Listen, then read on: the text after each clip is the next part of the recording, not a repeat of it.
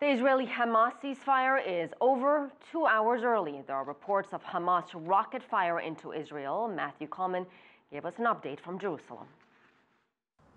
2 hours before a 72-hour ceasefire was due to expire on Wednesday night, Palestinian militants fired 2 rockets across the border into Israel. One landed in open ground, another was shot down by the Iron Dome defense system. But that means that the ceasefire has now been violated. We're going to have to wait a little bit to see whether or not this means the end of everything and whether we're going to go back to the confrontation that we've seen for the last month and more devastation in Gaza.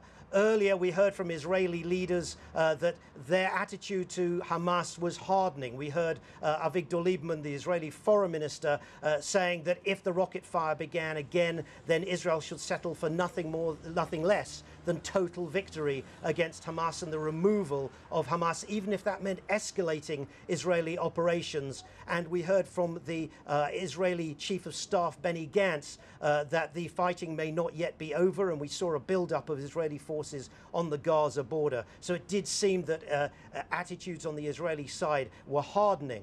On the Palestinian side, we see as the Palestinians try and restore their shattered and devastated lives after this month-long pounding in which thousands of homes have been destroyed, thousands of families have been left without shelter. There's severe shortages of water and shelter and other basic needs in Gaza. And even during the ceasefire, Gaza is still a dangerous place, as we saw today when 6 people were killed when the Palestinian bomb disposal experts were trying to dismantle an Israeli missile that fell in Gaza during the recent fighting, and it exploded, killing 6 people, including 2 journalists.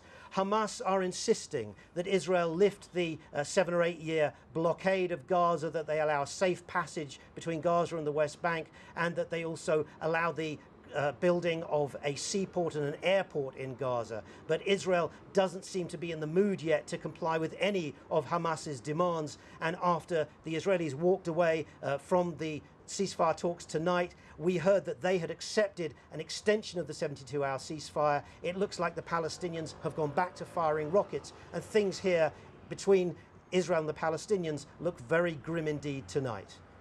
This is Matthew Kalman for CCTV in Jerusalem.